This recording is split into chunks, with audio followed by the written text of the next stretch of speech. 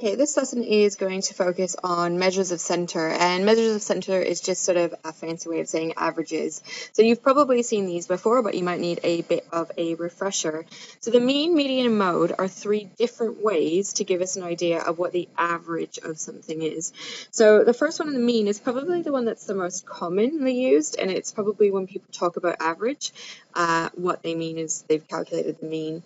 So the way that we do this is we add up all of the data that we have. So we would do 56 plus 67 plus 89 plus 82, and I'm just going to put dot, dot, dot. So we add all of them together. Okay, so I've got 10 scores there, and I would divide by the number of scores I have, which again is 10. Okay, so I've added up all my data, and I divide it by 10. So when I add up all the scores, I get 680 as a total, divided by 10 gives me a mean of 68. So that means the average or the mean score on this test was 68. Okay, for the median is the middle number of a set of data. And in order to find the middle number, okay, we have to put the data in order first. So we'll do it in ascending order. So the smallest value first. So the smallest one there is 14. I'm going to cross them off as I do them so I can keep track of what I'm doing. 56 would be the next smallest, and so on.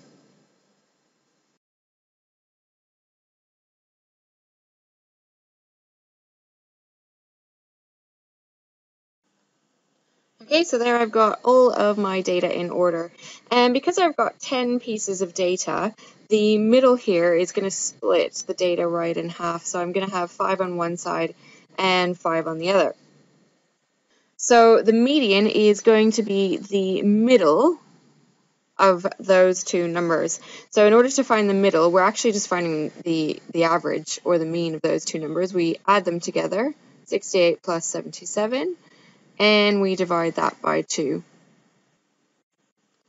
So 68 plus 77 is 145. If I divide that by 2, the middle there is 72.5. So the median value is 72.5. Okay, so if we compare that with the mean, it is slightly higher than what we get. So it's important to look at your data and choose the best measure of center to use. So the mean and median can be used for numerical data.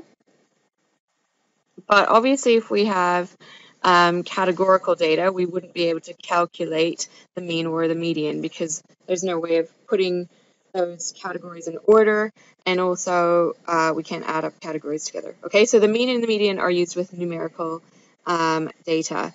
Now, one thing that we have to consider are outliers.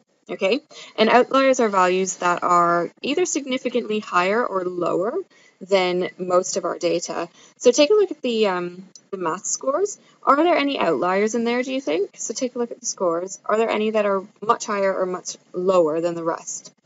So if you look at this one here, 14, to me that's an outlier. So the rest of the class has got, 56 or above, but one person has got 14. So a score like 14, because it's an only really low score, is going to make your mean value a lot lower than it would be if you hadn't included 14. And you can go ahead and try and calculate the mean without 14 to see what kind of difference that makes.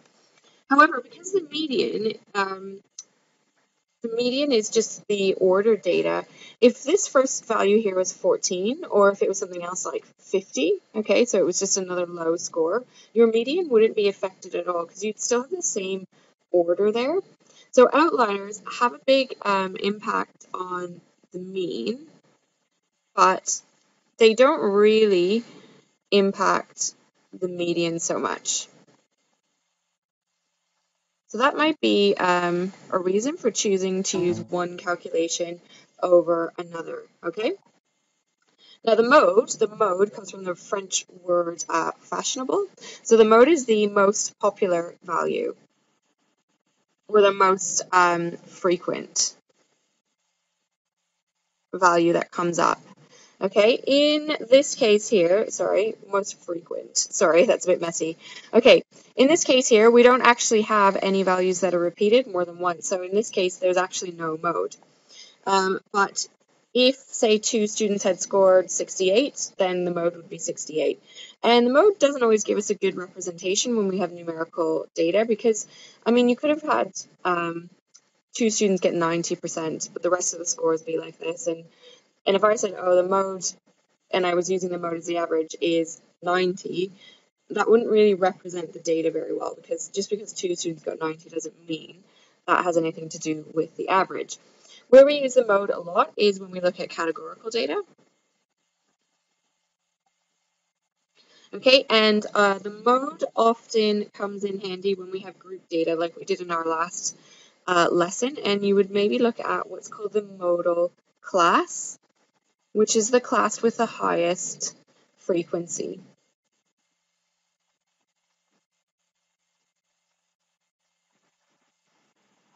Okay, so right, those are our 4 measures of spread, the mean, median, and mode, and now we're going to look at how we can do some calculations with our CAS calculator.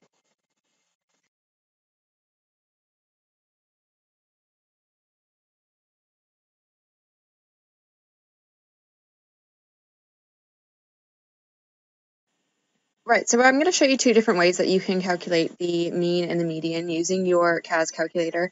The first thing you have to do is put your data into a spreadsheet in the same way that we did with all the other data we've been using. So I've got all those math scores that I had in the previous example there, and I've called this column maths test. So make sure that you give your columns a name and then put all of the 10 scores into your calculator now. Okay, the first way we're going to do this is by pressing on the home key, and then we're going to click on the little calculator symbol and add calculator. So if I click on 1.1 here, I still have my spreadsheet, and now I've got a calculator. And very simply, I'm just going to type in mean. Your calculator recognizes that as a function, and then in brackets, I'm going to put what I want the mean of, which was the column called maths test. And press enter, and it gives you a mean of 68, which is what we had before, so that's good news. Okay, for the median, it's exactly the same. We would put in median, I-A-N, and then maths test, and press enter, which gives it to you as a fraction, first of all. So if you want it as a decimal, just press Control Enter, and we get a median of 72.5. So this is a nice, quick, easy way to use your calculator to calculate the mean and the median. Going back to the spreadsheet, there's not actually a way for us to calculate the mode, but your calculator will put all of the data in order, and in that way you'd be able to spot if there was a mode or not. So I'll show you how to do that next. So if you click on Menu, the first option you've got there is called Actions, and number 6 at the bottom is Sort. So it says Sort by A. That means it's asking you, do you want column A sorted? And then you can choose if it's in ascending or descending order. Ascending means you're starting with the lowest value and going up. So I'll keep it as ascending and press OK. And now if you take a look, I've got all of the numbers in ascending order there. Okay, and so if I had any repeated values, I'd be able to spot this really easy because now my list is in order. Okay, the more sort of sophisticated way for calculating the mean and the median, which gives us a lot of data, is if we click back onto Menu, and now if I go to Statistics, which is number 4, and I just press number 1, Stat Calculations. You're going to click number 1 for now, one variable statistics, because you've only actually got one variable that you're measuring here, which is the maths test. So I'm going to click number 1, and it says number of lists 1. We're going to press OK for that, because I've got the list highlighted that I need.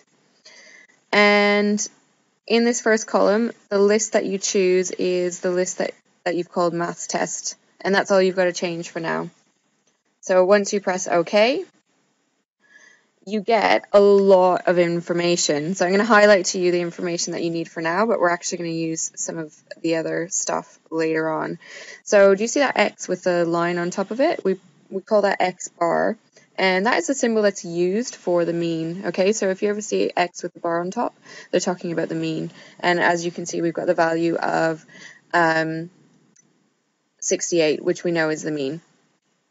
The one below, just for your information, that kind of symbol there beside the x is a Greek letter sigma, and it stands for the sum of x. So it basically just means the total of all the values added together, which we knew again was 680. So that might be useful for you at some point. We're going to skip down. N just tells you the number of pieces of data you had. So we had 10 pieces of data. Minimum of x is the minimum value. So 14 was the minimum value. We're going to skip this one, but we'll use it in another video.